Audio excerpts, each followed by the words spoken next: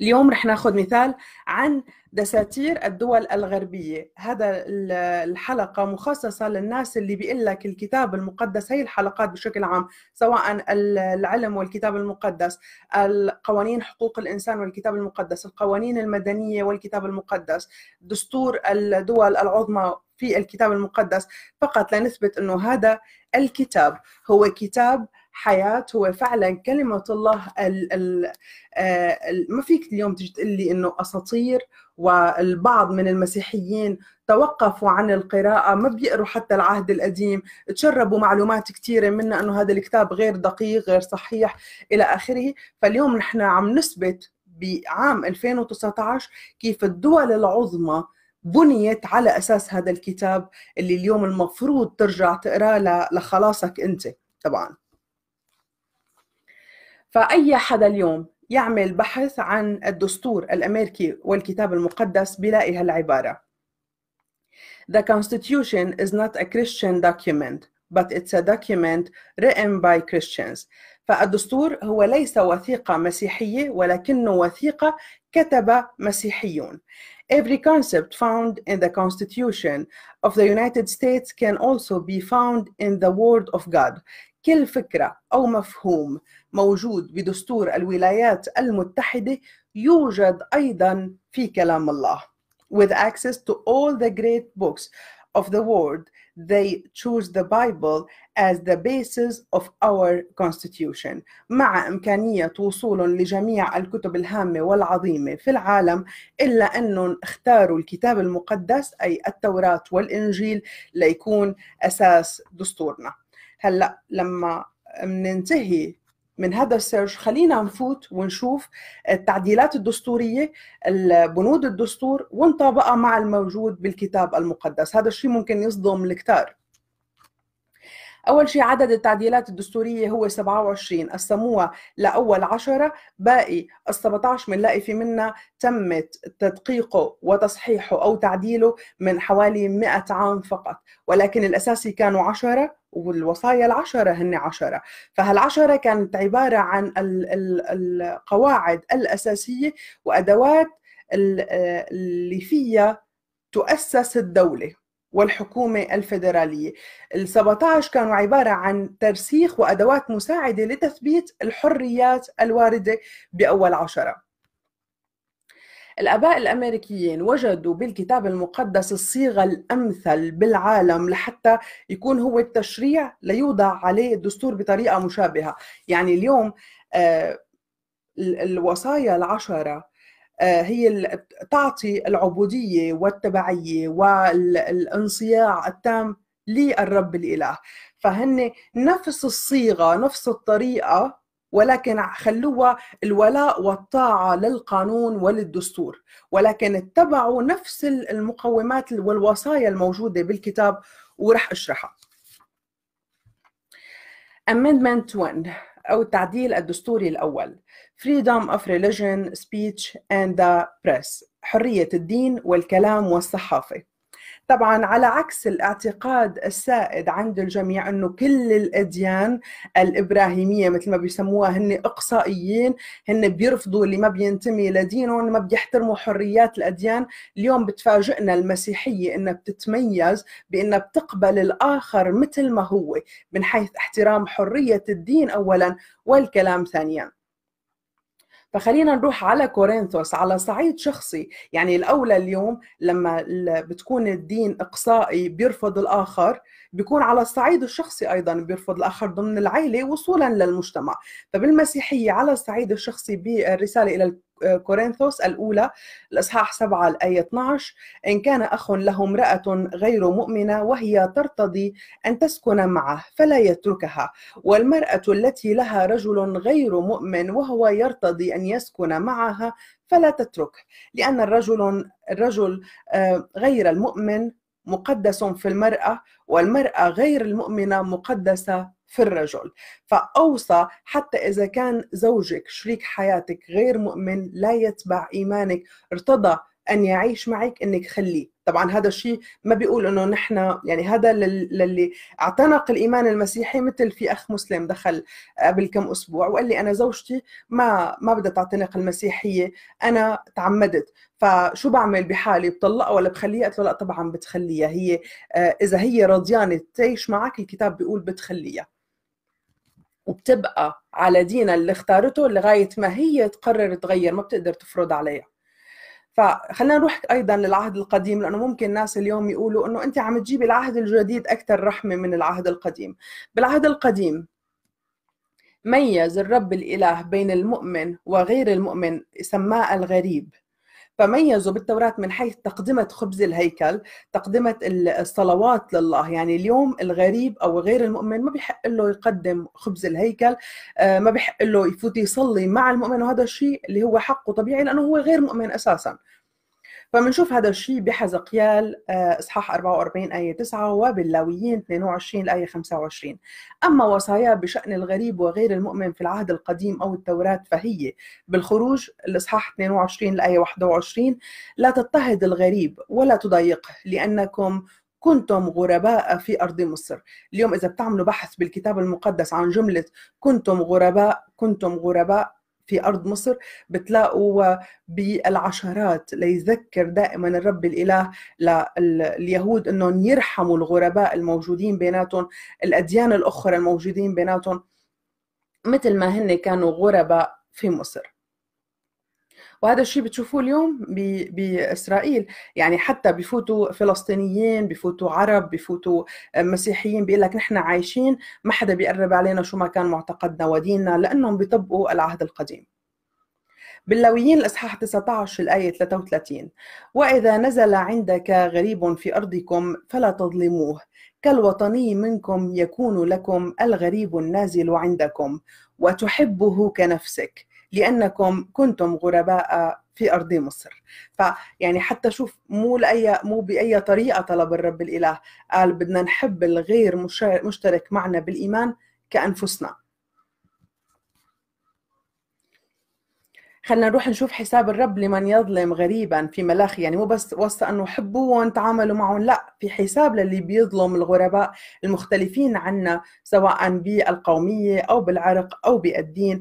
بالاصحاح الثالث الآية 5: واقترب اليكم للحكم واكون شاهدا سريعا على السحرة والفاسقين والحالفين زورا وعلى السالبين اجرة الاجير ومن يصد الغريب ولا يخشاني، يقول رب الجنود. فالغريب أيضا بتشوفوا هذا الشيء بوضوح بطريقة تعامل الدول الغربية مع اللاجئين اللي بيكونوا هن رايحين كل همهم كيف بدهم يطمسوا هالحضارة، كيف بدهم يقضوا عليهم، سواء بالإنجاب الكثير أو بالفكر أو بالتذرع تحت حقوق الإنسان ليحصلوا هن على قمع الإنسان الآخر. ولكن بالنتيجة بيكون الدول الغربية مستقبلتهم بالأحضان، ومحضرت لهم بيوت، ومحضرت لهم معاشات، ومحضرت لهم مدارس، ومحضرت لهم طبابة وفق الكتاب المقدس اللي بيوصي بهذا الشيء. هذا هو شريعة الرب الإله واحدة سواء بالعهد القديم أو بالعهد الجديد. أي تشريع يقضي بإنقاص كرامة الآخر، بالتمييز الآخر، بالعنصرية ضد الآخر، بنكون على ثقة أنه هذا التشريع مانو من الله الآب، هو من ضد الإله. بنروح ل amendment number 2: the right of the bear arms، حق حمل السلاح. البند الثاني من الدستور الأميركي بيعطي الأمريكيين الحق بحمل سلاح ببيوتهم، يكون عندهم سلاح ببيوتهم لحماية أنفسهم، للدفاع عن أنفسهم أيضا إذا تعرضوا لأي هجوم إلى آخره. طبعا كمان ممكن الناس يتفاجئوا اليوم إنه بالإنجيل، الإنجيل اللي هو العهد الجديد، بلوقا الإصحاح 22 الآية 36: من ليس له فليبع ثوبه ويشتري سيفا. هذا القول للسيد المسيح، سيد المسيح نفسه اللي علمنا من ضربك على خدك الأيمن أدر له الآخر. هذا الكلام يطبق على أخوك بالإيمان اللي طلب رداءك وأعطيه ثوبك أيضا، والآية واضحة بيقول لك إذا أخوك طلب. ولكن بالنسبة للاعتداء اللي بنتعرض له، حق الدفاع عن النفس هو حق مشروع بالمسيحية. ولكن للأسف عادة الدول لما بالحروب ما بتسلح مسيحيين، لأسباب كثيرة، إنه المسيحي هو صاحب عقيدة، لما بيستلم سلاح رح يدافع عن عقيدته للمنتهى، ما بيبيع وبيشتري فيها. ولكن ممكن غير الأديان تقدر أي حدا هون بيدفع له مصاري بيلبسوا لباسه بيوجه سلاح ضد ابن بلده، الثاني بيدفع له مصاري بيروح بيحطم آثار بلده وبيبيعها.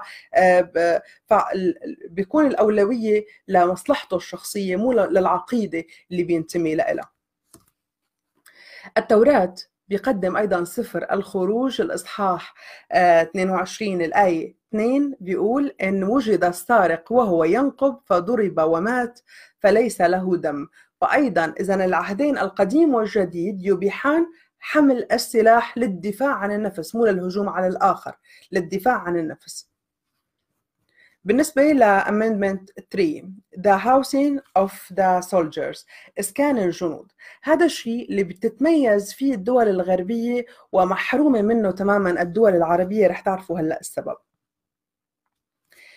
بيقول هالبند لا يجوز لأي جندي في وقت السلم أن يقيم في أي منزل دون موافقة المالك، أو في وقت الحرب أيضا يجب أن يكون بطريقة يحددها القانون.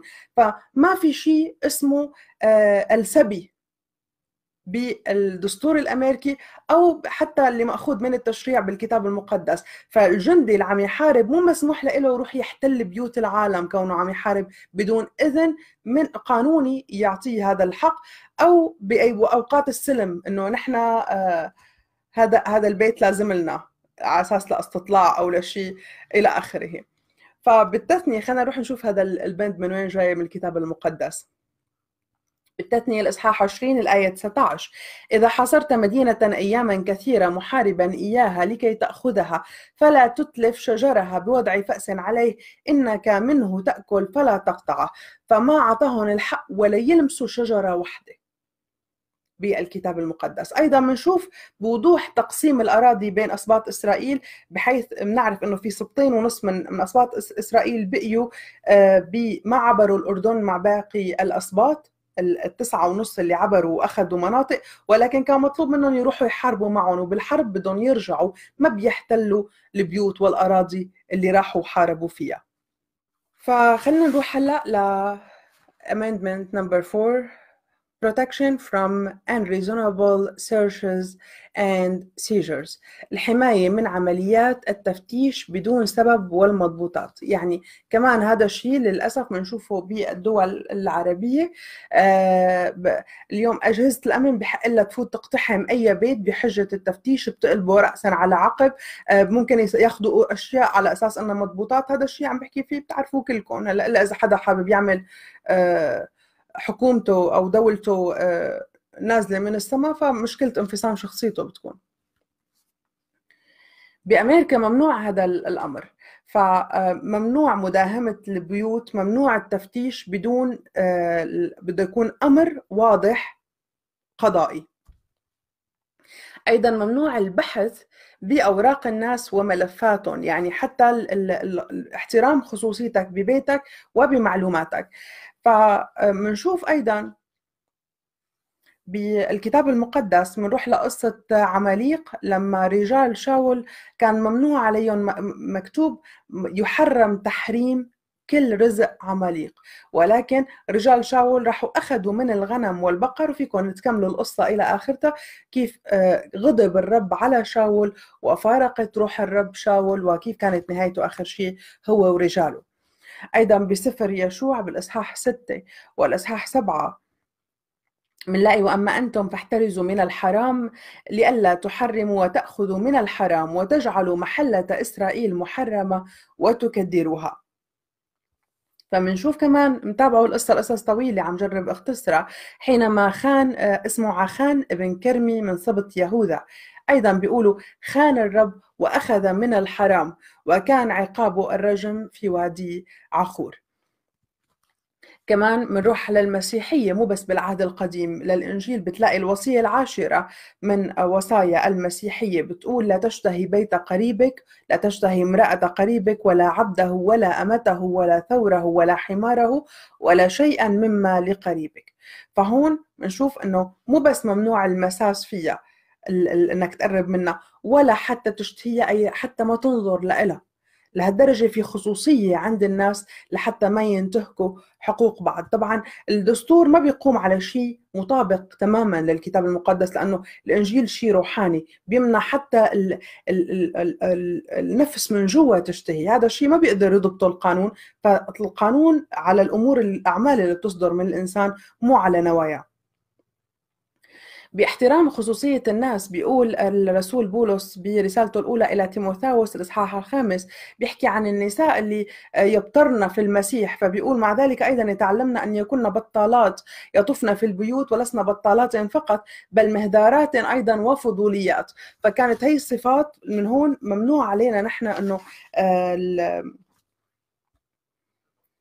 نتدخل بخصوصيات الآخرين. لهيك بتلاقي فعلا يعني اليوم يمكن تشوفوا حلقة بعد حلقة اللي قلته ببداية الحلقة عن الفرق بين المشرقي والعربي من حيث التدخل أيضا بخصوصيات الآخرين. Amendment 5 Protection of rights to life, liberty and property.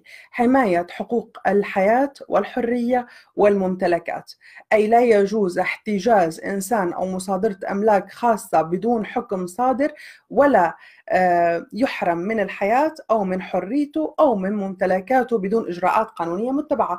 هذا الشيء أيضا هو تتمة للبروتكشن اللي حكيت عنه بأمندمنت نمبر 4.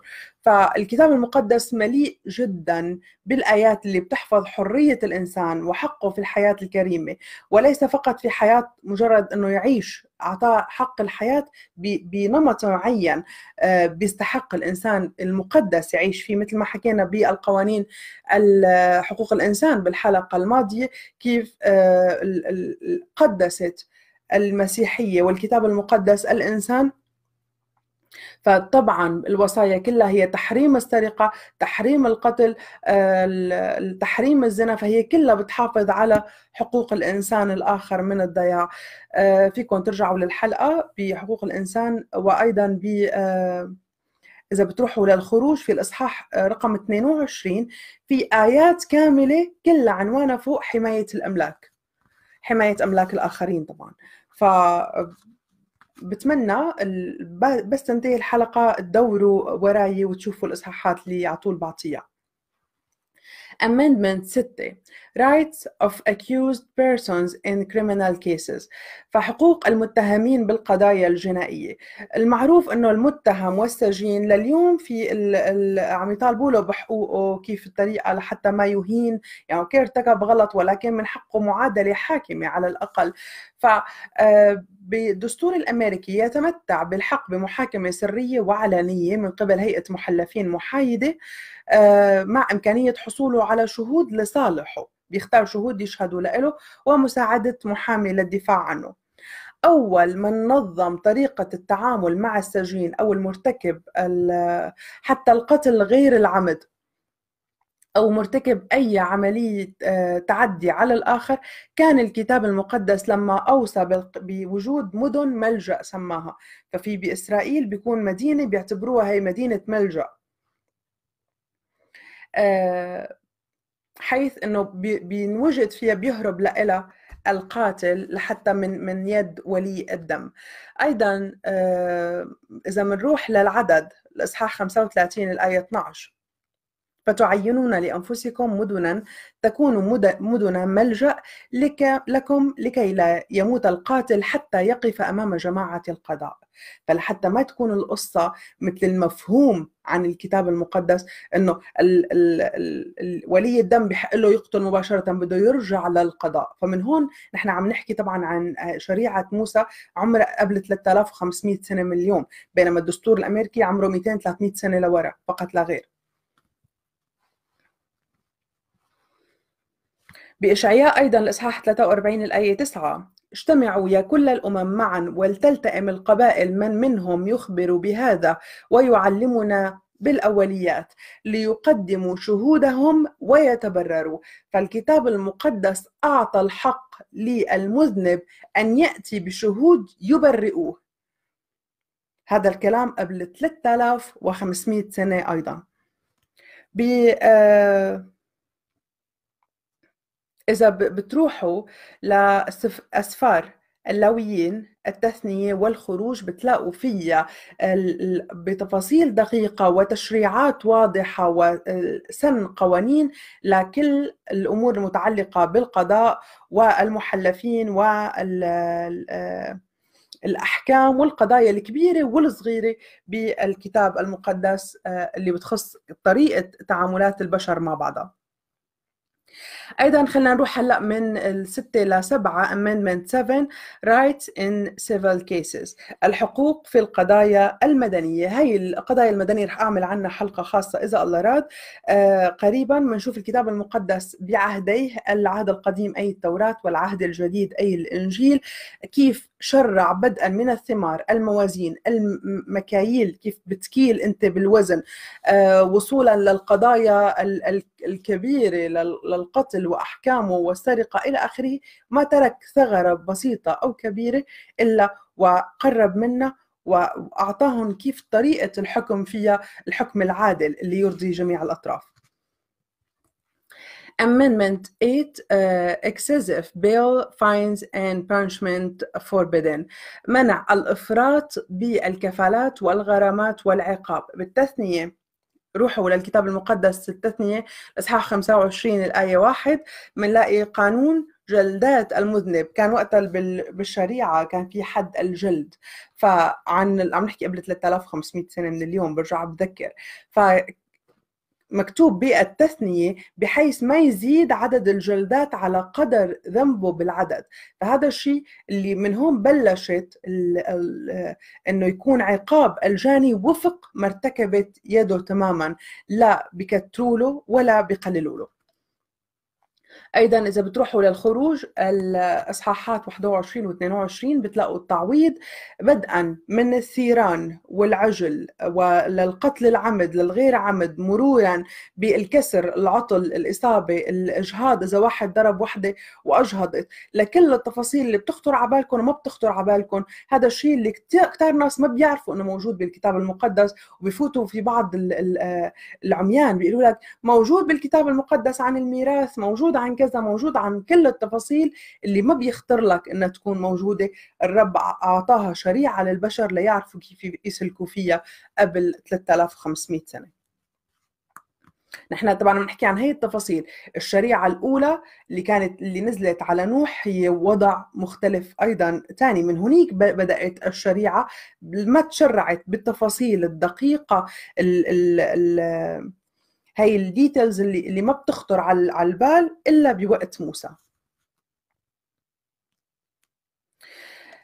البنود من الدستور 9 10 11 و12 هي كلها بتتعلق بالتشريعات القضائية بالأمور اللي ما بيتم ذكرها. أنه مثلا هذا الأمر اللي ما بتلاقيه موجود بالدستور فهو بيكون من حق المكان اللي موجود فيه. يعني مثلا إذا واحد بدخن بالطريق، هل له الحق الثاني قاضي؟ الدخان مثلا ممنوع بالاماكن العامه، ولكن اذا هو عم يدخن ببيته هل له قاضي؟ بيقول لك هون الدستور كونه ما موجوده بالدستور، هاي القصص اللي هي تعتبر تترك فاضيه للشعب، لانه في امور كثيره مع تطور الزمن بتضل بحاجه لابديت.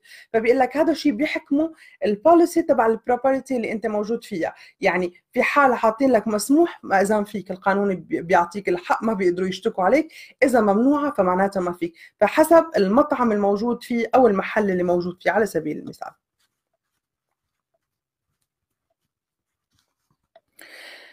إذا بتروحوا لأمندمنت نمبر 13 سليفري أوتلود أو حظر الرق والعبودية، كمان الحلقة الماضية عن حقوق الإنسان شرحت فيها بالتفصيل ممل كيف الرب الإله بالكتاب المقدس بعهديه القديم والجديد حظر العبودية حظرا تاما، وتجلت بآية صريحة واضحة بالإنجيل بتقول ليس يهودي ولا أممي، ليس عبد ولا حر، ليس رجل ولا امرأة، بل كلهم واحد في المسيح يسوع. Amendment number 14 Rights of Citizenship، أعطاء الحقوق في الجنسية للمولودين على الأرض الأمريكية وتعهد حمايتهم في أي مكان بالعالم. كمان بالخروج الإصحاح 12 بتلاقي الشرائع واحدة لبني إسرائيل مع مولود الأرض. اكتب مولود الأرض بيطلع لك كيف مطلوب منهم يتعاملوا مع مولود الأرض أو حتى ابن النزيل الغريب اللي في وسطهم تماما مثل ما يعامل اليهودي ابن الأرض. هذا كان تشريع الرب الإله بالنسبة لهي الناحية. طبعا رح وقف عند هون لانه هن 27 بند طوال، وبرجع بقول لكم تتمه البنود هي عباره عن تثبيت حريات اللي هدول اللي ذكرتهم هلا انا.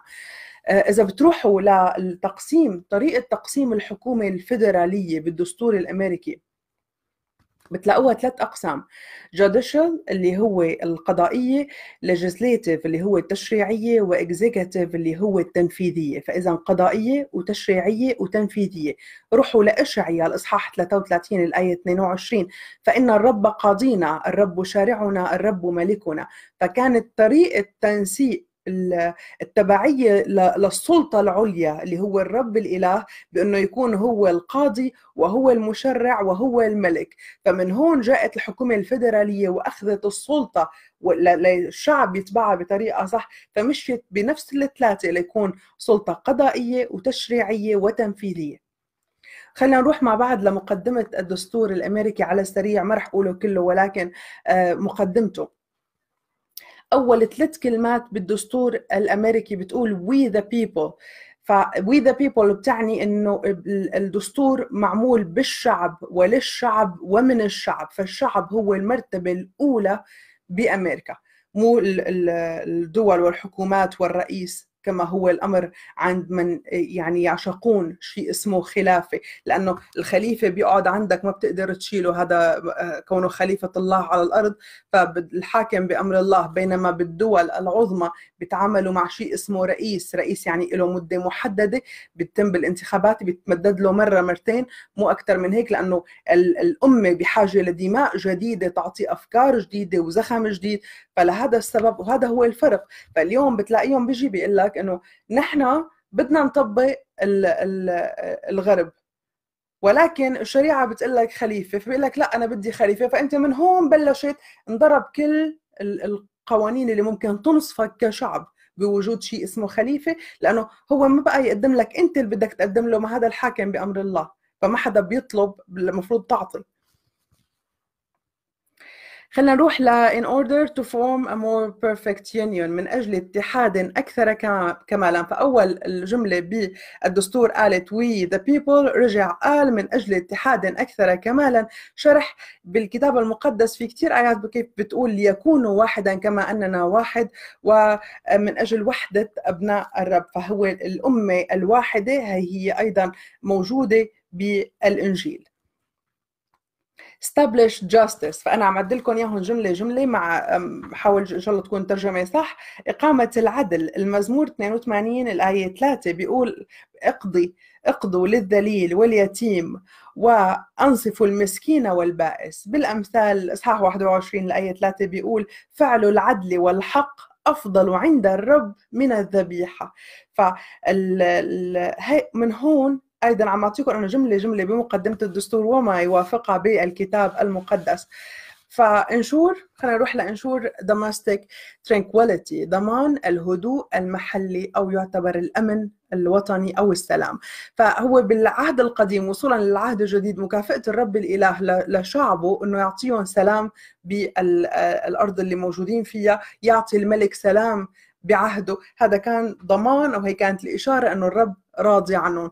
باللاويين الإصحاح 26 الآية 6 وأجعلوا سلاما في الأرض. بإشعياء الإصحاح 30 الآية 15 بالهدوء والطمأنينة تكون قوتكم. ننتقل أيضا للجملة اللي بعدها بالدستور الأمريكي provide for the common defense، توفير الدفاع المشترك. هذا على السريع شو بيقول؟ بيقول انه هن عندهم حكومة فيدرالية لحتى ما يخطر لكل ولاية يكون عندها جيش مستقل بحد ذاته، بده يكون دفاع واحد مشترك من كل الولايات. هذا الشيء تماما اللي كانوا يقوموا فيه أسباط بني إسرائيل لما كانوا يتعرضوا لهجوم، كانوا يبعثوا لحتى يجتمعوا كل الأسباط يدافعوا كانوا يدافعوا عن هيبتهم، عن وجودهم ضمن الأقوام الثانية. وأيضا في الحرب بالقضاة الإصحاح الثالث الآية 1 بتشوفوا لما طلب سبط يهوذا. هو سبط يهوذا سبط كبير، تقريبا كان تعداد يهوذا حوالي 76,500 مقاتل، ورغم هيك طلبوا من سبط شمعون اللي هو سبط صغير انه يكونوا معهم بالحرب لحتى حربهم على الكنعانيين.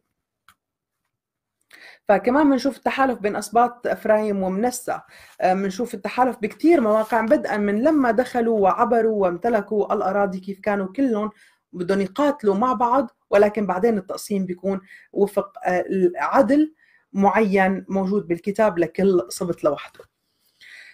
منتابع بمقدمة الدستور secure the blessing of liberty to ourselves and our posterity. فبتأمين نعم الحرية لأنفسنا ولأجيالنا من بعدنا. العقيدة المسيحية هي العقيدة الأولى والوحيدة بالعالم اللي نادت بحرية الإنسان، بعتقه من جميع أنواع القيود اللي بتقيد